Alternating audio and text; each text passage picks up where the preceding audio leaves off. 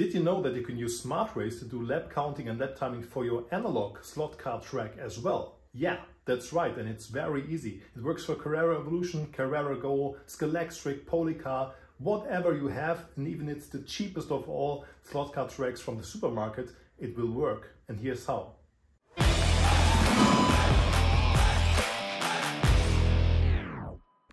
For the analog mode to work, you will need two things. The first thing is a device which is running SmartRace. SmartRace was originally only meant for Carrera Digital, but has the analog mode built in. The second thing that you need is another device which is running SmartRace Connect.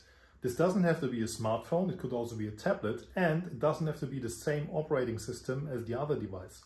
So, for example, this is an Android phone, and what I showed you before is an iOS device, an iOS tablet, actually an iPad. So it could be vice versa, it doesn't matter, it could also be the same operating system, but it doesn't have to be. The most important thing that you need is a camera. So the device that you're using with SmartRace Connect does need a camera. The third thing that you need to keep in mind is that both of these devices need to be on the same Wi-Fi network. So this is important because otherwise they won't be able to connect to each other and won't be able to communicate.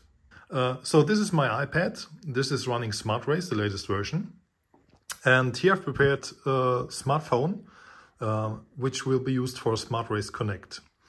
So the first thing that I need to do is I need to start the SmartRace Connect server on my iPad, which is in the main menu. So I start the server by tapping the menu item, then start server. Then it will generate this QR code here. And the next thing that I need to do is I need to open this up. And I need to start SmartRace Connect on my smartphone here. This is a Samsung Galaxy S8, so it's not a very recent smartphone. Older versions, older smartphones will also work, newer of course as well. And now I'm going ahead and scan the QR code. This will open up the camera view. And now it has already been scanned. Now you have several things here you can pick from. You can ignore pretty much everything on top of the screen and you only need the analog sensor mode for your analog time tracking. So I'm going to open this up. And now that I did that, you didn't see that here, but SmartRace now detected that it's supposed to run in analog mode. So as you can see here, there's no longer the blue connection message on top of the screen and the event has automatically been stopped. So the red lights are on. And now I have my camera view here on my smartphone. I put my smartphone a bit on top of the track with a nice clean view on the track. It would be even better if it would be a bit more away from the track, but okay, for demonstration purposes, it's all right. I got a simple stand here where the smartphone is sitting on. On the bottom right of the screen, there's this little settings icon. Tapping on that will come up with a menu here, and there you can add new hotspots. I will show you what a hotspot is. I tap on the green icon, and as soon as I did that, this green box here appears.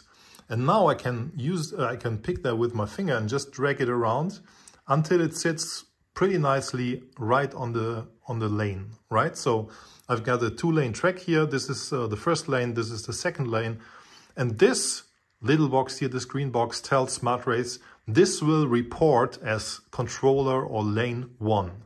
And you can add as many hotspots as you wish. I think it's limited to 8 hotspots at the moment. So I will just go ahead and add another one. Tap that again, drag it here. So I'm not dragging it exactly on the lane because you need to keep in mind that whenever a car passes by, it should sit cleanly on the car without, these are 124 cars, these are a bit too big actually for this video, but the hotspot should only detect this lane and not the other lane, right? So I'm going to drag that a bit more to the top. So I'm just trying to make sure that this hotspot is only detecting the car on lane 1 and this one is only detecting the car on lane 2. You need to probably play around with that a bit, okay? And now what we have to do is we have to start the event here in SmartRace. This could either be a race or qualifying, whatever. Now it's a free practice. I'm going to start that. And as soon as all the lights have run down, I can actually drive. And so whenever I go through one of the hotspots, which I now did, a lap is automatically detected. I will do that again, just that you see it. So I go through the hotspot and a lap has been detected. Well, actually not a lap in this case because it's the first time that the car crosses the line. But now we have our time tracking. And now if I go around with the car, hopefully in a clean and perfect lap, not too fast obviously, we have the same thing again, right? And now we have our first lap time, which is not very fast, but still. And now this is pretty much it. Another thing that you can fiddle around with is the sensitivity of the hotspots. For my case, the camera of this smartphone is like mediocre, I would say. It's not pretty good from today's standards, but still good enough. So I set it to a low sensitivity because otherwise, since this is based on changes in the camera image, it will also detect other things which go through, right? So if I move my hand through, it will detect the lap. And so if you just move it a bit, now it will detect nothing, although the image changes a bit. This is because of the sensitivity. So if I just go here into the menu and then hit settings, I can choose from several settings that I can use to adjust this to my needs. So first of all, I can set a detection cooldown, which means that and now it's 4 seconds, which means that when the car went through the hotspot will not be triggered for another 4 seconds at least. For the sensor tolerance or sensitivity, I set this to 100, which means it's not very sensitive, but you can just go ahead and move the slider just a bit. I'm setting this to 10%, for example. I save it. And now if I move this around, you can see that a lap has been triggered. And even if I produce a little shadow here, and this is because the sensitivity is now too high and every little change in the image will be counted as a lap. So you probably want to play around with that a bit, set it to the best value for your specific camera device.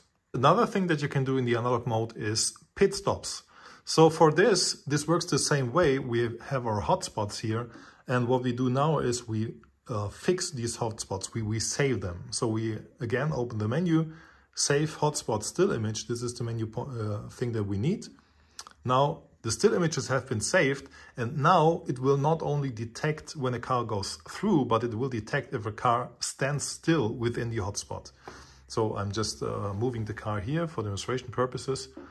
Now, as you can see, it detects it for both hotspots. I need to make sure that I pull them around just a bit more, but you can see on the bottom here that it's detecting a pit stop for this car. And this is what I can see in SmartRace here as well. Now the little P in free practice says I'm in the pits. And you can use this, for example, for the lap time based fuel simulation in SmartRace to have simple pit stops in the analog mode of SmartRace, which is pretty nice. All right, that's it for the analog mode. Hope you guys liked it. As I said, I post the links into the description for the manual for every other thing that you need to know. And if you run into any issues or have any more questions about it, just feel free to post a comment to this video and I will answer it as soon as I can. Bye bye.